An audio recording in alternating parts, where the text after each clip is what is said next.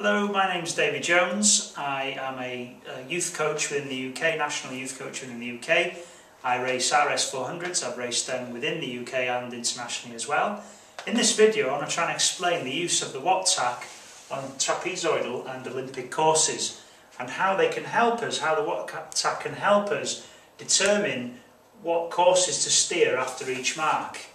Okay, let me start. The first thing, the important thing with the WOT-TAC is to dial in the wind direction bearing. And from a previous video we did of WOT-TAC start line bias, I explain in detail how I did that in that video. But for now, we know the wind direction is 360, so we'll dial 360 here. There we are, 360, pointer's pointing on 360 as well. Okay, let's start with a trapezoidal course. We know that trapezoid courses have the marks laid out at 60 degrees to one another.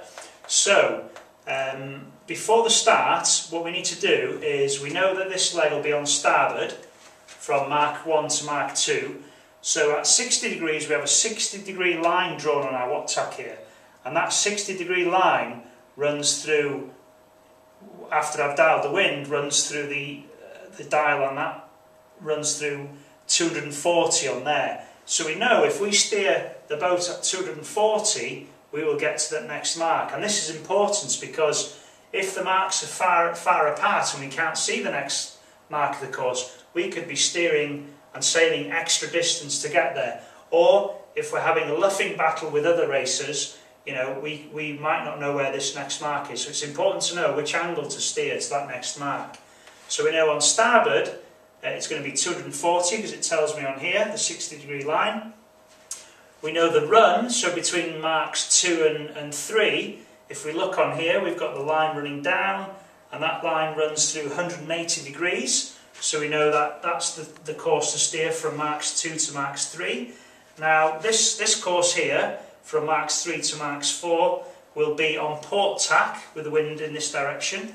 So if we get our WOT-TAC and run our finger along the 60 degree line, we can see that that passes through 120. So that course there to steer is 120 degrees, and that'll take us right to marks 4. Okay, if we move over to the Olympic triangle, again, it's important that we've dialed the wind direction into our WOT-TAC. We're going to leave it on 360 or 0 degrees. Now, before the start, we know that the Olympic triangle is at, the marks are at 45 degrees, windward and leeward mark.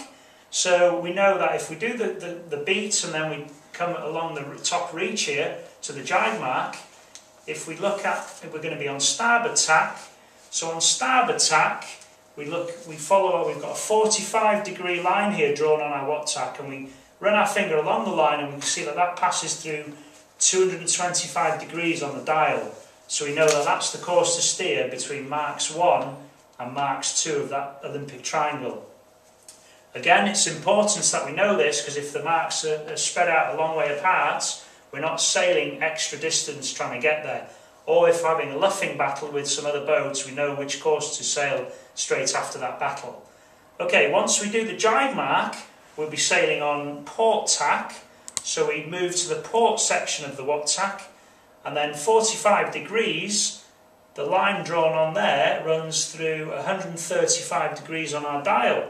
So we know if we steer 135 degrees, we get to the leeward mark. So the WOT-TAC is very, very efficient in that respect. Again, I can't stress the importance of writing these figures down on the boat with a chinograph pen before the start of the race. We have 3 other videos. We have the WOT-TAC start line bias, the WOT-TAC windward-leeward video, and the WOT-TAC sail combinations for keel boats. I hope you can watch them videos. Thanks for watching this one.